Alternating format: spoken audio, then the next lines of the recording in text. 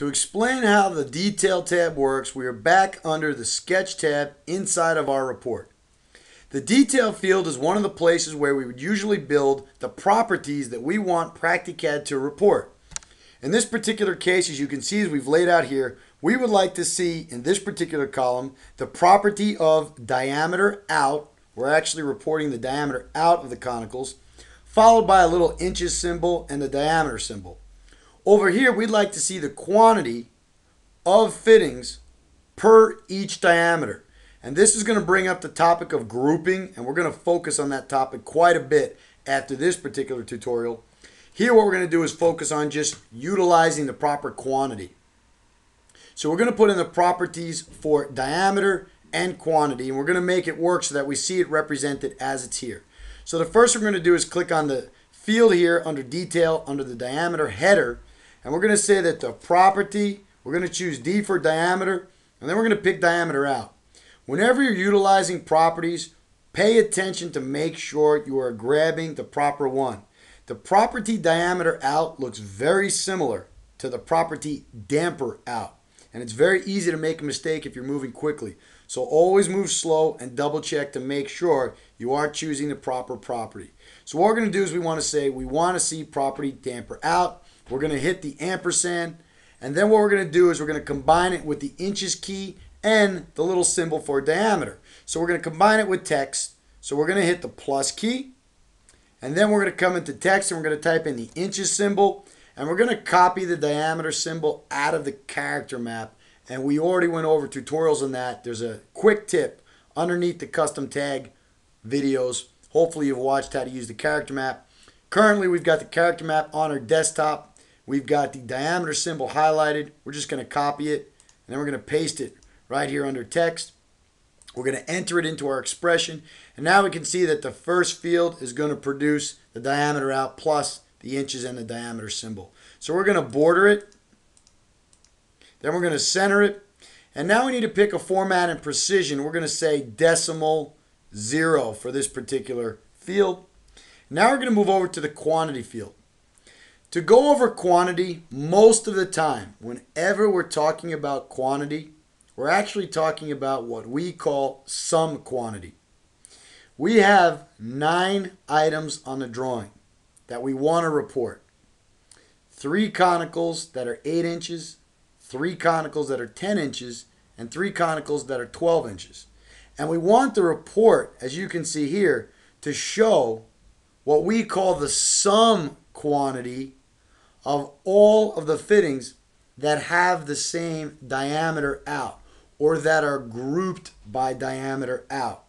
In this particular tutorial, to start off, we have 9 items in pairs of 3, and each of those that have the same diameter out are identical.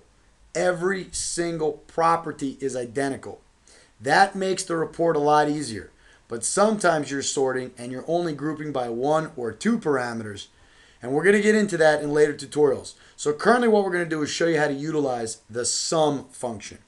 If you double click on the field, you can see here in reports that above the if then else expression, we added the sum function. And what we're going to do is we're going to say function sum, we're going to hit the ampersand, and that's going to put it into the expression. And then we're going to put inside those parentheses the property quantity. And this property exists only inside reports currently. We're going to hit the ampersand, and now we're going to say border it on all 4 sides, center it, and we're going to choose the format decimal precision 0. Some quantities we just want to see a numerical value like 1, 2, 3. When you use sum quantity, it's going to total up the quantity of items that you've specified are grouped together. And there's 2 ways to group, and we're going to go over that. One way is to go into the selection tab and utilize this feature. It says use one record for identical items.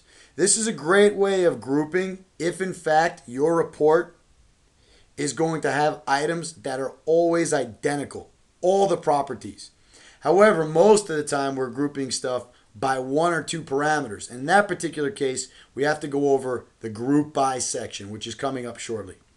First, let's uncheck use one record for identical items Let's save this, and then let's use this report on our drawing. We're going to highlight all the items on the drawing, and then we're going to utilize this report, and we're going to put it there.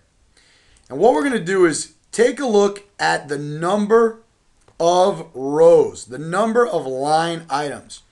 Currently, if we count, you can see we've got 1, 2, 3, 4, 5, 6, 7, 8, 9. The reason it's reporting 9 line items is because we have 9 items that meet our selection set. The first 3 items here do not have the catalog name Conicals, so Practicat didn't report them. That's correct. So for the rest of this tutorial, we're going to delete these. We're just going to focus on these 9 items.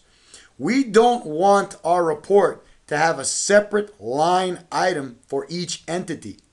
So what we can do is we can use the function useOneRecord for identical items and get a sum quantity of the ones that are identical. So to do that, we're just going to delete this report. We're going to go back into the library icon. We're going to go back into our selection tab, and we're just going to check useOneRecord for identical items.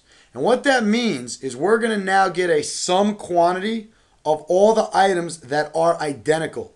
And whenever we use the word identical, we mean that every single parameter in the property box is identical from one fitting to the next.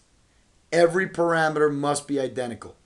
We're going to hit save. We're going to exit out. We're going to run this report one more time. We highlight these entities. We run our report. We click. We put it on the drawing. Now you can see that the report has been designed the way we want. It's now giving us a sum quantity of the identical items, 8-inch, 10-inch, and 12-inch. So here we've done it correctly.